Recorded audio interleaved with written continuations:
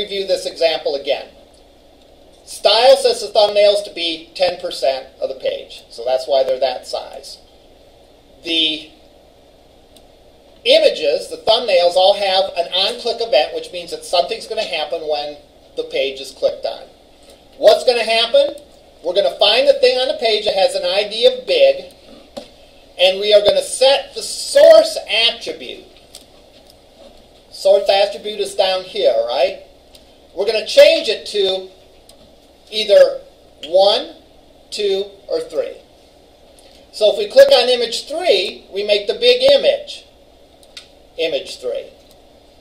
So it's as though we are going in manually and changing the web page, typing in image 3 as the source of that image.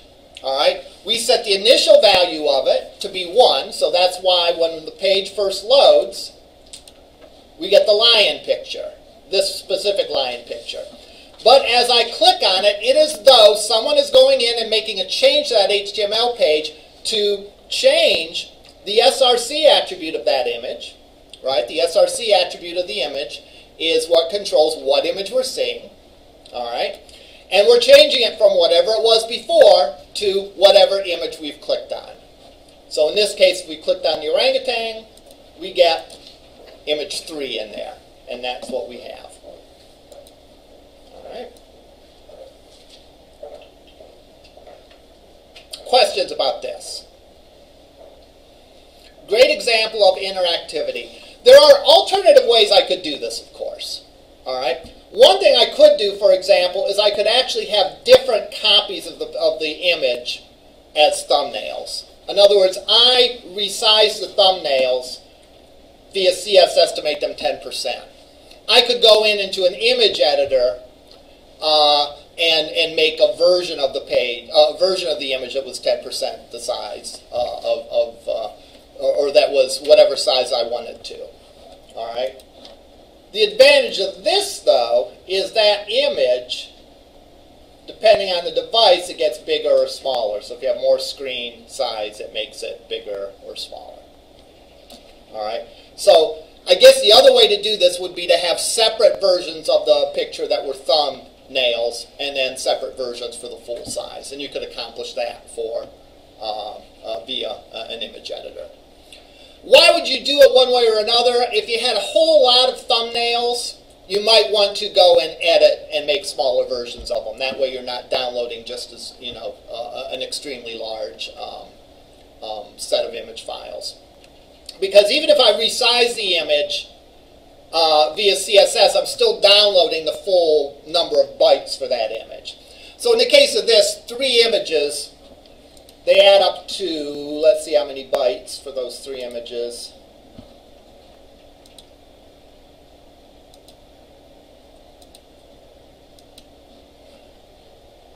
You're talking about maybe 300K. On today's fast connections, that's not that much. Maybe 350K, give or take. So that's not very much. So it's probably okay to use a full-size image scaled down as the thumbnail. Questions about that? Let's look at the second version. And this will be exciting because I can't remember what the second version is. I don't remember how the second version is different. So I'll be surprised along with you.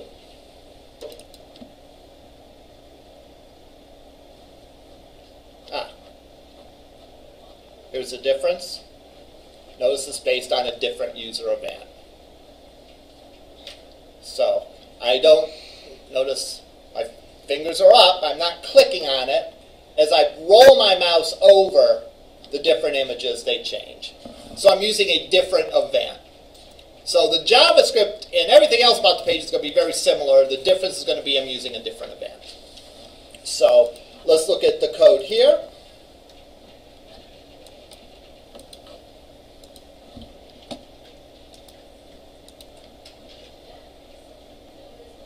Have the same thing again, if I could make that 10%. All right. The difference is I have the on, instead of the on click, I have the on mouse over method. All right, and on mouse over is a different event that says not when I click on the image, but when I put my mouse on the image. All right. One thing that's confusing to some students is they will think that they will need to put the event on this image because this is the image that changes. That's not the case. All right. You put the event on whatever element of the page that you are interacting with. All right. So in this case, I'm interacting with the thumbnails, so that's the one that gets the event. I'm not interacting with this. The user doesn't do anything with this. The page itself changes it to the correct image.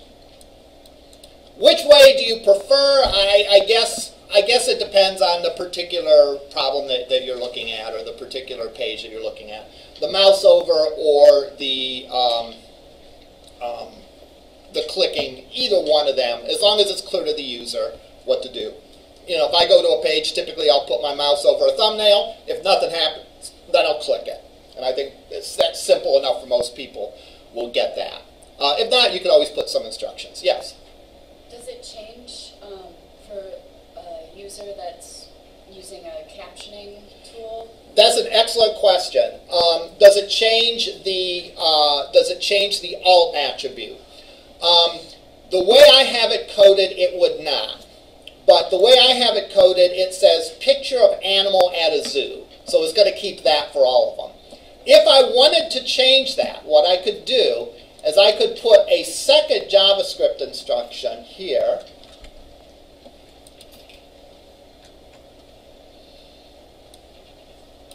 And say alt equals picture of lion. And I could do that for all of them. All right. So remember, the alt attribute, again, is just another attribute on that HTML element. And I can change it with JavaScript just like I can set it originally in the HTML. So if I was doing this, I would have this say picture of lion.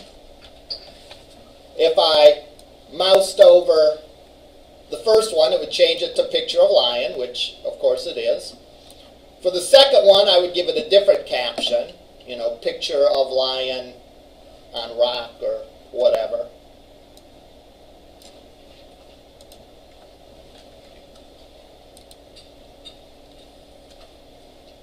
I'll change it to say second picture of lion. And then finally, I will change the last one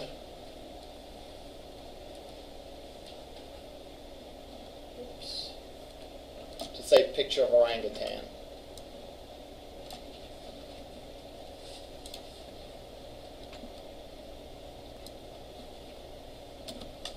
But that is a great question. Because when you are developing these web pages, you do want to make them as accessible as possible. And so for people that are using a screen reader, you would want to take that into account as well, and not just change the image, but also change the alt attribute for that. So unfortunately, since we're not doing a screen reader here, we can't see the effect, but now it's going and it's changing the alt attribute as well. So the screen reader would pick that up. Again, remember, it's not a coincidence that this says source and this says alt. All right? You're welcome. Thanks.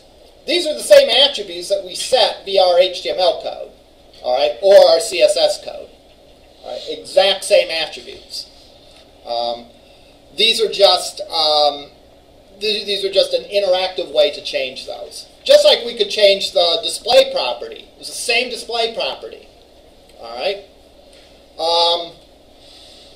We just used JavaScript to set it instead of having coding it in the CSS.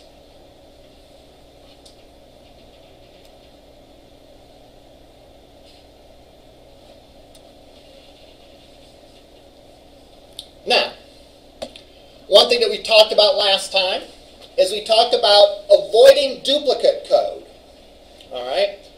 We've said that it's a good idea, wherever possible, to avoid duplicate code. And especially when we added the alt attribute in, we now have some duplicate code, right? What is the difference between these three on mouse over events? Well, this is different for each of them, and this is different for each of them. Other than that, the code's identical. We say document get element by ID big, dot src equals something. Document get element by ID big, alt equals something. So we could, whenever you have code that's duplicated or very nearly duplicated, we can put that in a function. So what I could do, I'll do it on this one, is I can create a JavaScript function that does both those things, and I will give it an argument at runtime that will tell it specifically what it is I want to change. So I'll put my script tag. The script tag simply tells the browser that you are now in JavaScript land.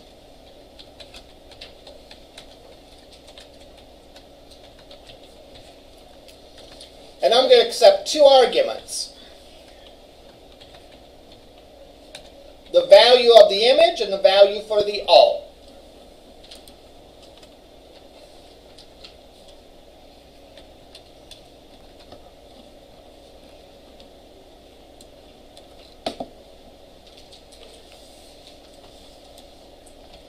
Cut that code out.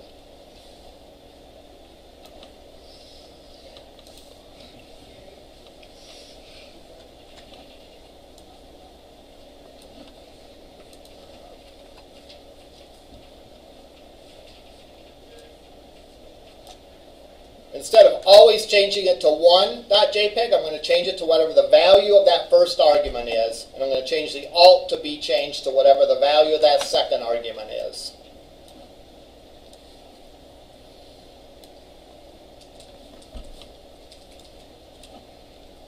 And then when I call that, I'm going to use my image name, or function name rather, to simply say, change image was the first argument, the name of the image that I want to change. Was the second argument the alt that I want to change.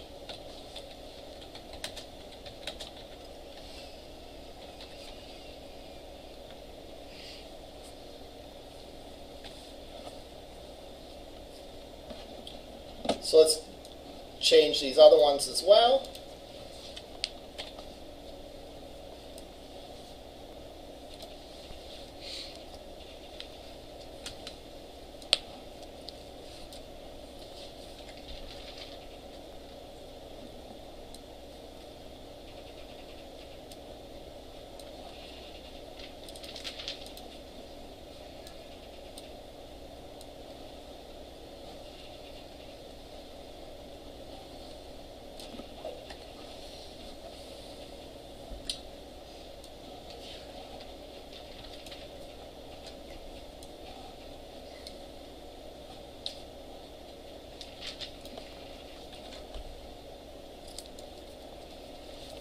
Hope this still works when I get done playing with it here.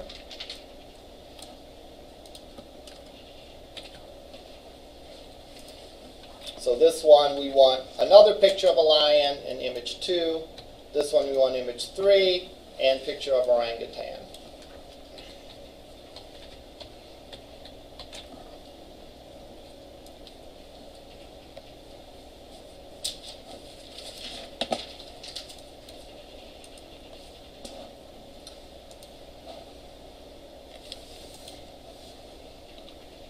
And it still works. Alright. Few things about this before we move on to the next example. Number one, the nice thing about being in a function is what if we want to change something? Alright. Let's say, for example, that we want to put a border around the thumbnail thumbnail that we selected. All right? Let's say we want to put a border around the thumbnail that we selected.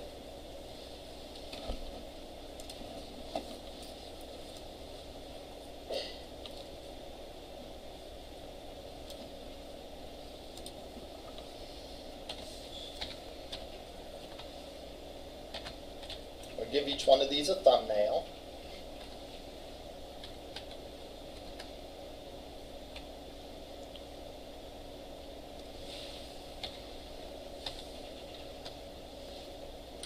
Give each one of these an ID, thumb 1, thumb 2, and thumb 3.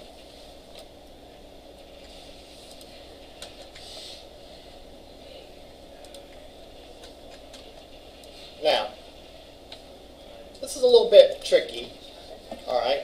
So bear with me, and if you don't follow this completely, it's okay. You know, ask whatever questions you want, but keep in mind that I don't expect you to have a real deep understanding about JavaScript. I just want to get you familiar with that. All right, notice a pattern here. Image 1 belongs to thumbnail 1. Image 2 belongs to thumbnail 2. Image 3 belongs to thumbnail 3. So guess what?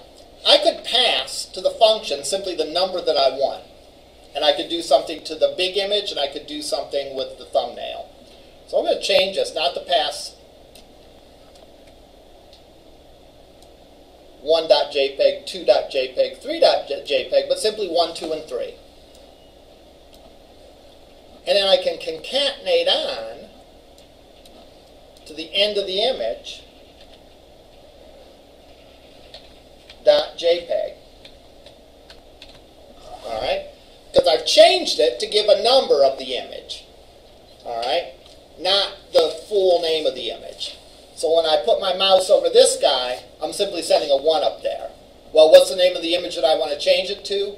1 plus JPEG. Let's make sure that still works.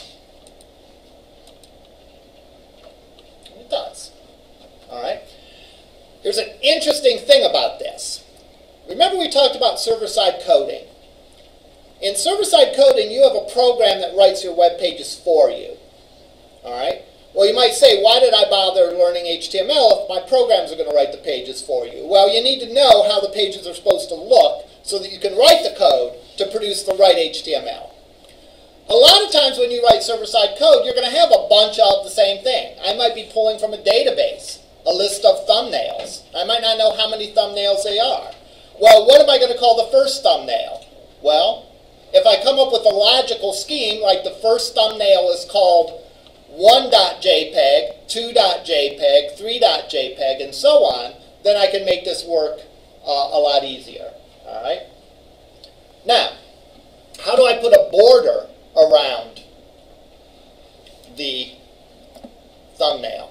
Well, I could do something like this. Document get element by ID, thumb. But it's not just thumb, it's thumb plus the value of the image number. So if I give it a 1, it's going to change thumb 1. If I give it a 2, it's going to change it to image 2, and so on. What about that do I want to change? I want to change its style. And what about the style? I want to change the border. I'm going to try the shortcut method, and we'll see if that works. If that doesn't work, we'll change each thing individually. 1px, black, solid.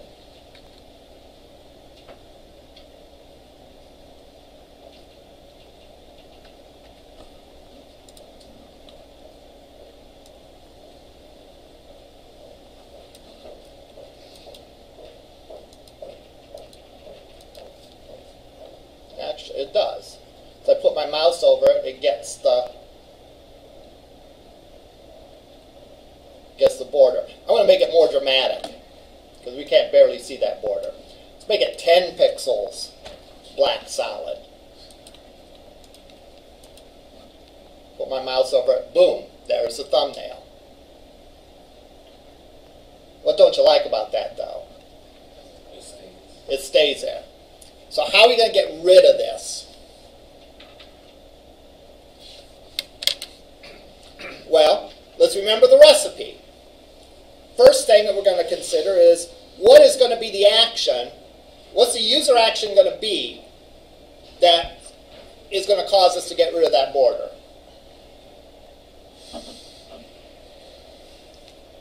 On mouse out. On mouse out, right.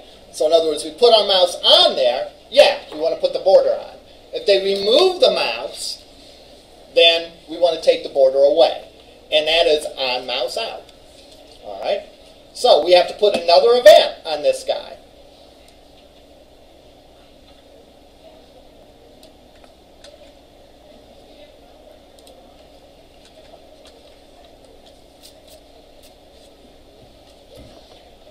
And that event will be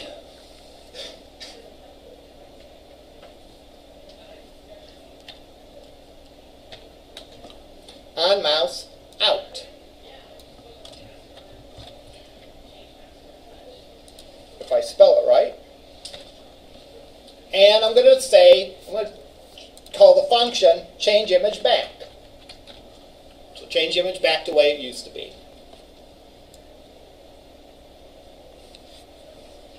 And I'm going to do this for the other two things as well. And I'm going to do the same thing. I'm going to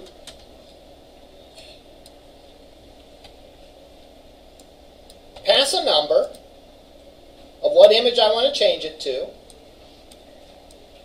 I'm just going to copy this function.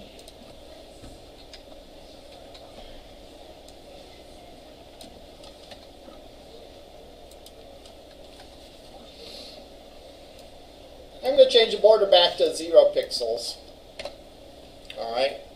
I can keep it at 0 pixels black and solid. It doesn't matter what the color and style of the border are if it's 0 pixels wide. Right? I'm also going to fix these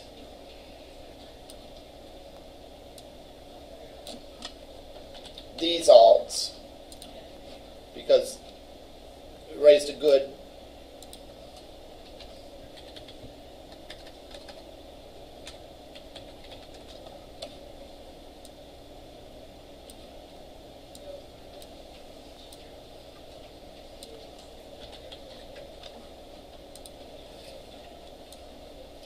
we actually could copy the thumbnail, the alt from the thumbnail to the alt of the big picture when they did the mouse over, but we won't do that example. That would be a good challenge if you wanted to try coding that. That way I wouldn't have to hard code these things. Alright, so my function change image back will get rid of the border.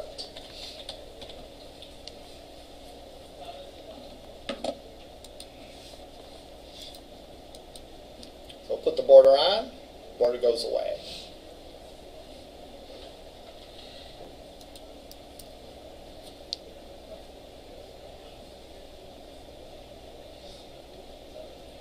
Now, I don't like that little bouncing. Notice how the picture goes up and down.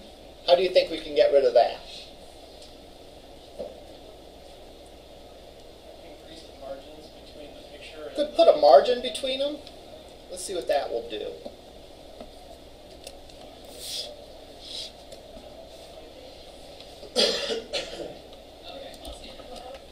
I'm going to put in the section a margin top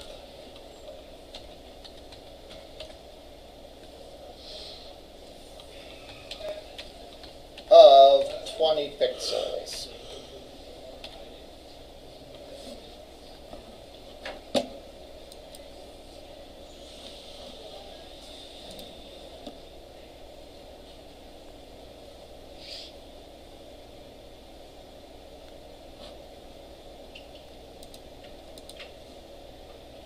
It still does that little bit of a bounce. I have to think about that. So I want to go down.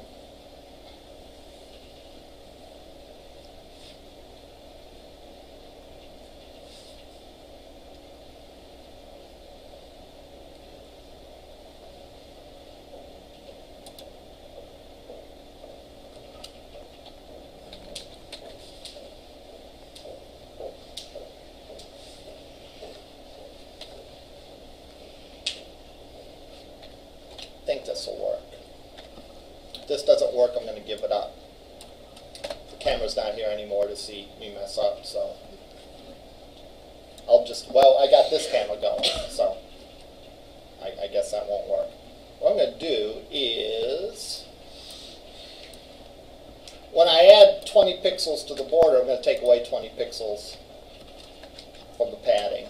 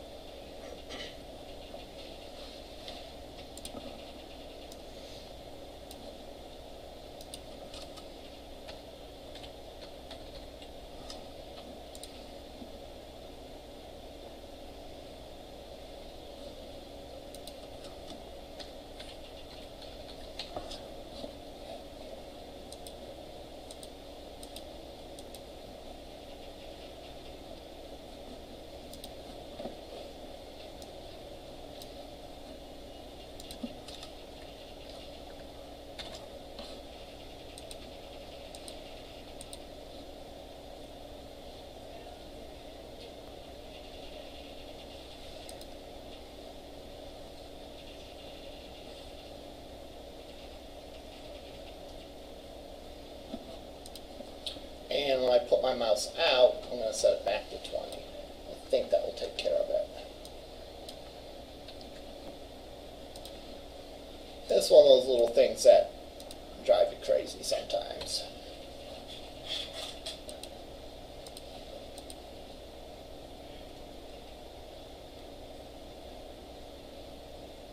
So I think that works. Yeah. Keep the same height on it. Alright, and do that. Okay, if you didn't get all that stuff that I started adding on once I started putting the border on it, don't really worry about it. Alright, the basics of this were covered in the first part of the example. Let's look at the menu now. Alright, any questions about this?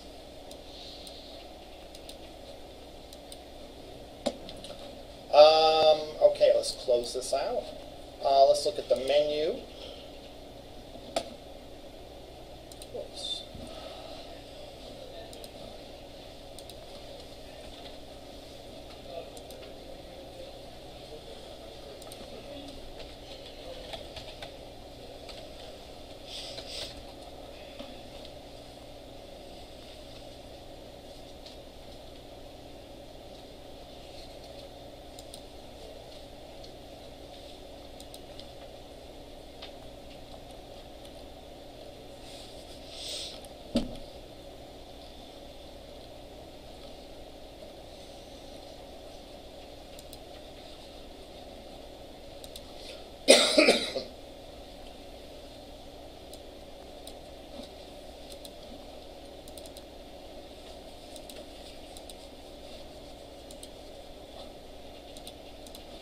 Alright, here's the menu.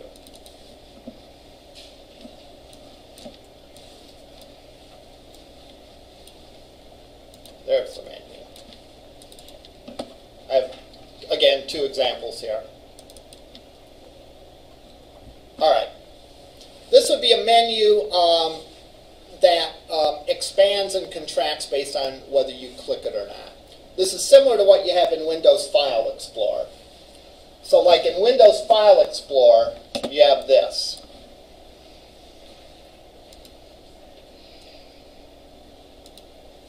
If I go into someplace, actually, I don't have this.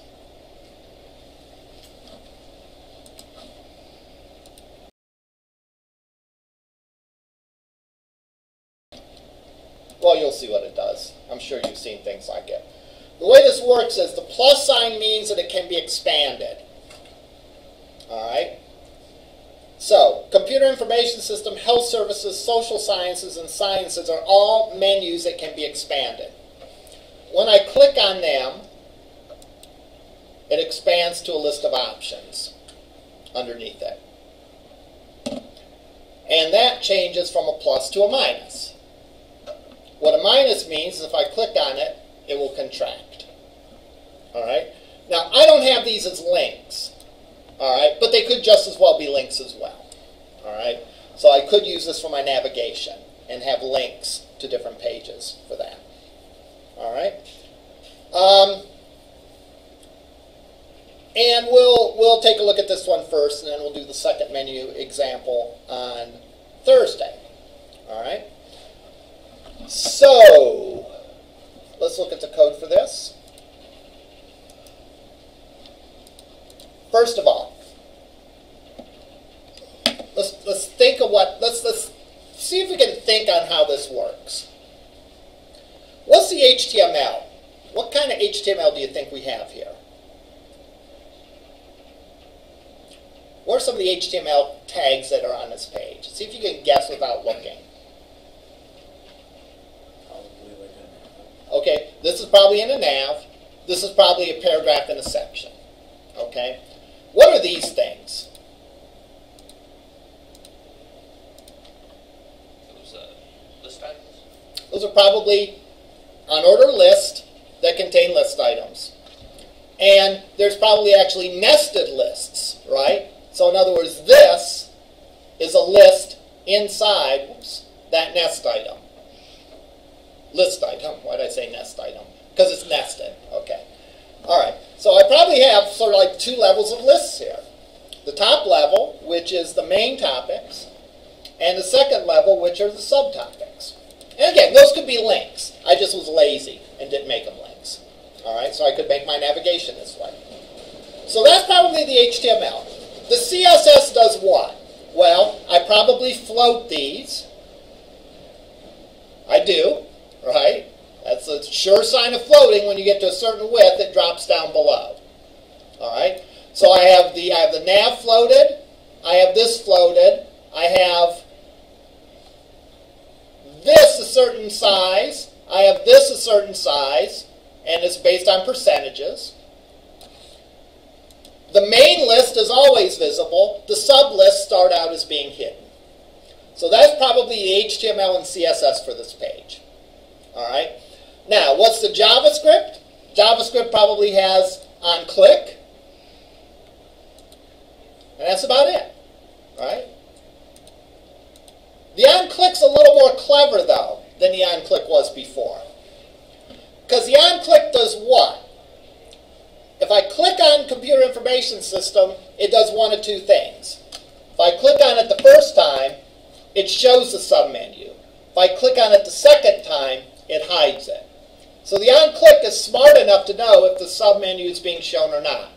And it just makes it the opposite. If it's shown, it makes it hidden. If it's hidden, it makes it shown. All right?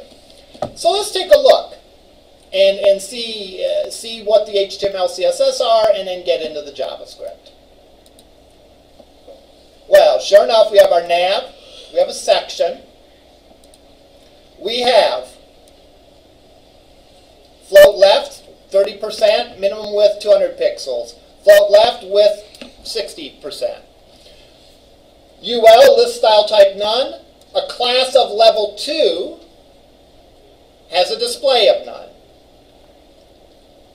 So sure enough, our nav consists of one UL with list items, and part of the list item is a submenu.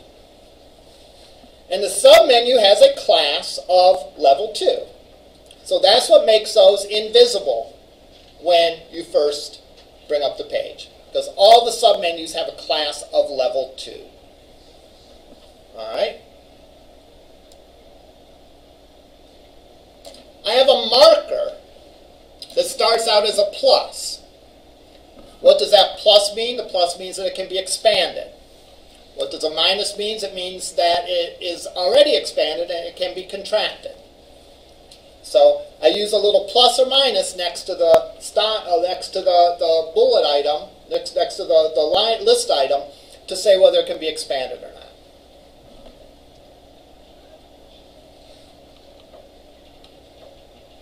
So if I click on this, I call a function that says handle submenu, submenu 1. All right? Let's look at that handle submenu, submenu 1. I have an if statement.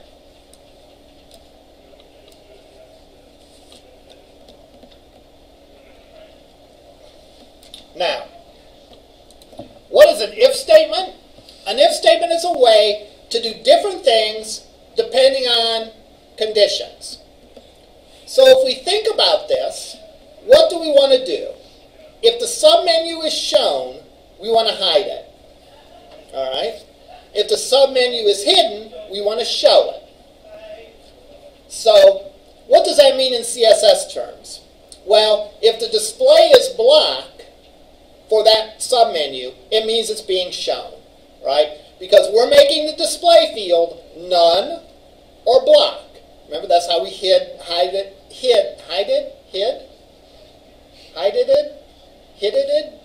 That's how we hid things before. That's how we hid our spoilers and showed our spoilers. We made the we made something have a display of inline or none.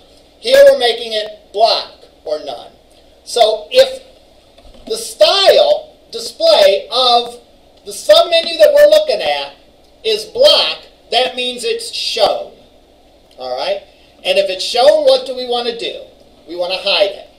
How do we hide it? We set the submenu display to none. That hides it. And we change the marker from a plus to a minus. So if you click on this, we call submenu 1. Submenu 1, it looks to see if it's displayed. If it's displayed, it sets submenu 1, which is this guy, says it's displayed to none. So if it's shown, it hides it. And then it takes that submenu 1, adds the word marker on the end, and changes the inner HTML to a plus. Well, the inner HTML is whatever code is between the start and end tag. So that's the span with an inner HTML, and we can change that to a plus or minus or whatever. Now, if it's not block, it means it's not being displayed. And therefore, what do? We change the style of it to block, so it becomes displayed, and we change the marker to the negative sign.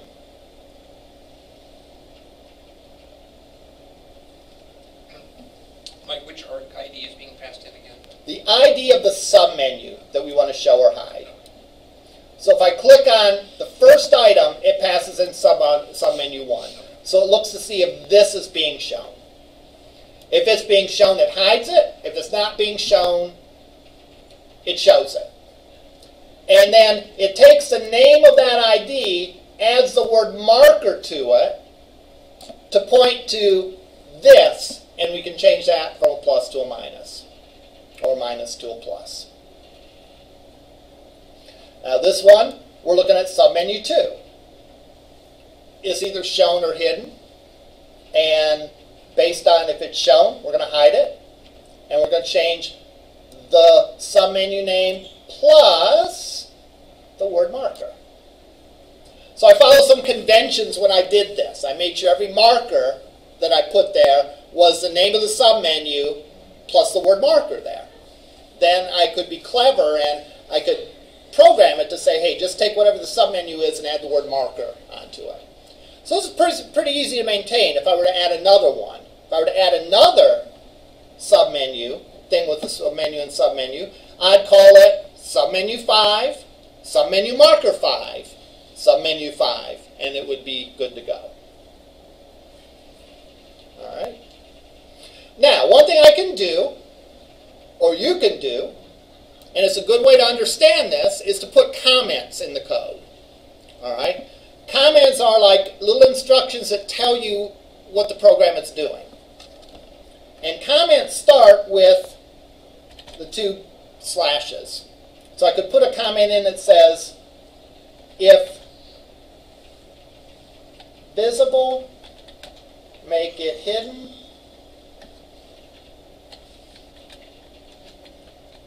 invisible show it. Whatever words I would think would explain the code to me. And you put the / in front of it, and that's a comment.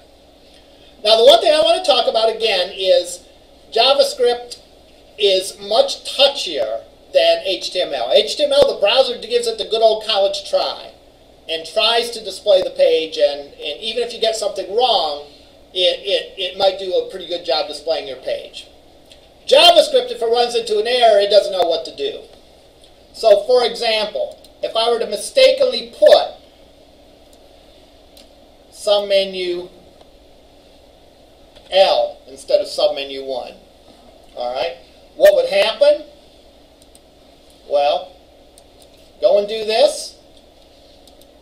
Click on it. Nothing happens. Well, how do you figure out what's wrong? I could stare at the code, or I could go and look at More Tools, Developer Tools, Console, and see that on line 14 cannot read property style of null. Now, that's not terribly descriptive. It's not like, hey, you called it submenu L instead of submenu 1. But I could go back and figure out what I did. Line 14 is this line here. So this line here is blowing up, and it can't find the style of the thing that I said to change the style of, or to look at the style of. Well, that happened when I clicked on the first thing. All right. Well, what argument am I using when I click on the first thing? I'm using submenu L. Oh, that's right. It's not submenu L. It's submenu 1. So if I go and then save it, refresh it, now I click on that, no more error. So use the resources that you have, and one of the resources that you have is to look at the console. And again, that's in Chrome. Other browsers have a similar thing, but it's located maybe in a slightly different place to find. All right, but use the tools you have in trying to solve what you're doing. Detectives look for evidence. They don't just guess who committed a crime, right? So when your code doesn't work, look for evidence. Look for the signs. And one of the biggest signs that you can get is the actual error message that the browser gives you. And that a lot of times will at least point you in the right direction. Sometimes those error messages are hard to read, but it's better to do that than to just guess. All right, Thursday. Thursday we'll go over the second menu example. All right. Depending on time, we might play around. We might come up with some other sort of menu examples or just other things or tweak some of these. And I'll do my best to answer questions about the capabilities of JavaScript and more about JavaScript. It would be a good idea if you brought your project in on Thursday so that we can review it. We can spend some time in lab. You can show it to me, and that way I can give you some feedback before you even turn it in. What's more, you can show it to other members of the class, and they can give you feedback, and they can learn from you, you can learn from them, and it'll work out fine. All right, that's all I have. We'll see you in lab. The project is due tomorrow in Canvas, I think. It should be due, let me double check, I might have the wrong date on that. All right, thanks.